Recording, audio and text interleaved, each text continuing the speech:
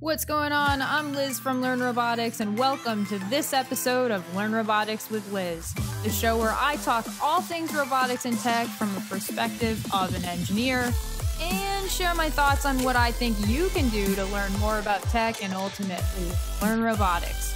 Stay tuned. We have an awesome episode for you here today. If you're watching on YouTube, consider subscribing to my channel or subscribing to the show on whatever podcast platform you're listening to. Ready? Let's get to it. Welcome back to another episode of Learn Robotics with Liz. I'm Liz from Learn Robotics, and today we're going to be doing a very different type of podcast. This is going to be a question and answer centric episode where I read some questions that you guys submit across all of the Learn Robotics channels, including our YouTube channel, our Instagram, and any emails that you send in. If you do have any questions, feel free to check out either our YouTube or Instagram, or you can submit an audio question using the features on anchor.fm/learnrobotics. Choose the messages button, and you can upload an audio recording, which I may feature you on an upcoming episode. Today's question is from Natonion on YouTube. So thank you, Natonion, for submitting this. I'm going to read the question, and then I'm going to give you some commentary, my answers on what I would recommend moving forward. So the question is, "Hi, Liz. Thanks for doing this. I'm starting as a grad student in a robotics program soon in the hopes of a career change. I like the coding side more, robotic software engineer, just because I'm very rusty on the electrical part and I love coding. Do you have any suggestions in this field? Also would like to know how working in the automation field is like, which is probably different than working on cutting edge robotics." Awesome. So there's two parts of this question. The first part is, do you have any suggestions in this field? Referring to software development for robotics. I have a couple of quick thoughts on that. First things first, even if you are rusty on the electrical part and you love coding, people naturally gravitate towards the skills that they are the best at, and they try to avoid the things that they either don't like doing or they're not very good at. Unfortunately, with robotics, you have to know a lot about a lot. And I would highly recommend brushing up your electronic skills, because in software, you are going to be using the hardware. So the sensors, motors, controller, you're going to be using a lot of information from the external world to write your software. So you're going to need to know how that's wired up. You're going to need to know how to read data sheets. You're going to need to know how to read architecture. Even if you're not the person managing the schematics or managing the diagrams, you still need to understand how things are connected and how they interact with each other so that you can write good software. If you're just writing software for the sake of writing software and you're not taking into consideration how data is coming in from your robot or the environment or these external factors, it's going to be very difficult to verify and validate your software when it comes to testing and working with other groups. Now, I'm not sure specifically what side of coding you're going to be working on, because like with robotics, there are different subfields within robotics of different areas that you could work on. You could work on software, you could work on electronics, you could work on mechanics. There's also subsets within software. So you could be the one writing, motor drivers. You could be writing an operating system. You could be writing, a dashboard or an information system, or you could be working on the database. There's also verification and validation. So you could be writing unit tests for software that you didn't actually write. And so what I would consider doing is figuring out where your role is relative to everybody else, either within software or software within the greater scheme of the robots that you're working on. And make sure you just have some understanding of who does what or where the information is stored. Because if you just write software for the sake of loving software, it may not work the way it's intended to work with the hardware devices that you are writing the software for. So I would just caution you on that. You don't have to become an electronics wizard. You just need to be aware of what you're writing the software for, how the data is coming in, how that integrates with other systems and other either libraries or other parts of your, whole robotic or automation stack, and just be cognizant of what your software that you write, how that affects everybody else, and how that affects the greater system.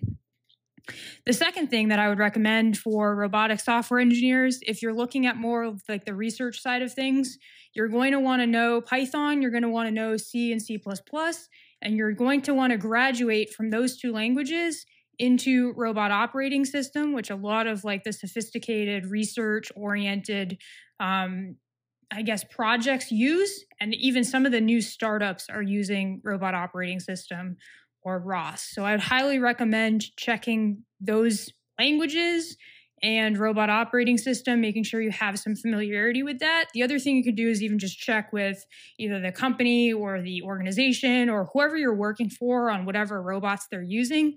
Make sure you understand the languages and the technologies that they work with. So if they are a ROS company, then you're going to need to know ROS. There's just no way around it. And so try to get some experience with the technologies that they are already using. The second question, I would also like to know how working in the automation field is like, which is probably different than working on cutting edge robotics. Yes, so when I first started in my career, I've had a taste of all of it. So I did my engineering degree. So we did a lot of more of like the research oriented robotics. This was still when ROS was relatively new and the libraries and the packages weren't really there yet. But what I will say is going from that environment, working on more of like the cutting edge robotics where it's like research oriented, heavy data oriented, heavy software oriented, and then working in a factory for manufacturing and doing more of the industrial automation and those types of robots. It's kind of two different worlds at two different speeds. So you have, if you're working in research, you have what I consider like time on your side. So you're able to kind of look for new things and develop new technologies for the greater good of like robotics as a technology. Whereas like using robot operating system or ROS or cutting edge technologies for something like a startup where it's a novel product that you're introducing to market and you have the stresses of venture capitalism and new customers and new technology, you're on kind of a little bit faster timeline. It's like, we've got to get this thing to market. We've got to prove our concept. We've got to start getting customers because VCs want their money back, right? So you're on like a 3 to 5 year exit timeline. Whereas like in research, you may have a 5 to 10 year research grant, or you have, at least a 5 year, PhD thesis kind of thing going on where you can kind of use that time and that funding to kind of gain knowledge for the greater good. And then at the very end of that timeline is like the industrial automation, manufacturing, and robotics, which is the world that I lived in for a few years. And it's fast paced. So like you're basically putting in solutions and fixes all day long because you have technology that is required to hit a certain amount of product per minute or per second. And if you have lines down or if you have operations down, then you're basically losing money like in real time. And so a lot of the technology and the fixes are not as maybe thought out as they would be in some of the other scenarios.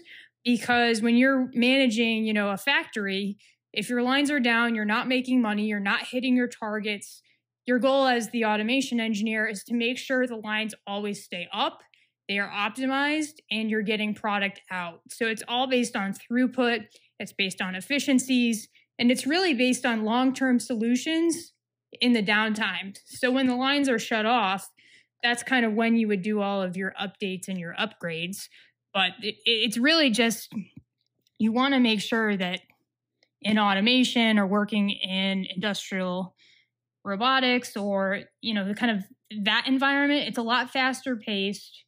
You're trying to get a very particular product manufactured. You're trying to get products moving. And it could just be a combination of using automation, conveyance, robotics to work with other people in the factory to get a certain product built, packaged, and off the line, and then, loaded onto the trucks and then out to whatever facility that ordered them. And so I've been in both high volume and low volume facilities. And it's a total different mindset. You feel like you just don't have any time to do anything. And a lot of the solutions that you come up with are like on the fly, get me through this afternoon kind of a solution, so that when you're in downtime, you can actually go back, think about what a longer term solution or fix may be, and then just roll it out, implement it, test it, and keep moving. So they're two different environments. If you are interested in industrial automation, you're going to need to know PLCs. You're going to need to know industrial robot arms. You're less likely going to ever use Python or C, C++. You're less likely to use microcontrollers. You're going to need to know like structured text or ladder logic. It's a totally different world. So if you're coming into it thinking like, oh, I'm going to go and like do a master's program in robotics, and then I'm going to go work in industrial automation, I would probably reconsider that thought, because that trajectory just doesn't make sense. Now, if you're interested in industrial automation and robotics and conveyance and robot arms and working with system integrators, then I would almost recommend go to school, maybe start with a trades program, maybe become an electrician or mechanic, somebody that understands how to build things and like MacGyver solutions together on the fly. And then what I would do is maybe get an engineering degree, like a 4-year degree, and then I would just work in a factory and let them cover like all my specialty training. But you are going to want to extensively know how to debug wiring, understand schematics, understand how to use, factory electricity, which is an interesting skill. You're going to want to know PLCs, HMIs, and robot arms. There's a lot of things that just aren't covered in a traditional roadmap for schooling if you want to get into factory automation, industrial automation. All right, guys, that's the show. Thank you so much for tuning in to this episode of Learn Robotics with Liz. If you found it helpful, useful, if you learned something, do me a favor and share this episode with a friend so that they can learn this information as well. And leave me a review on iTunes. Please give it 5 stars if you thought it was awesome. If you didn't think it was awesome, don't give it 5 stars. But I do appreciate you listening, and I'll see you next time on Learn Robotics with Liz.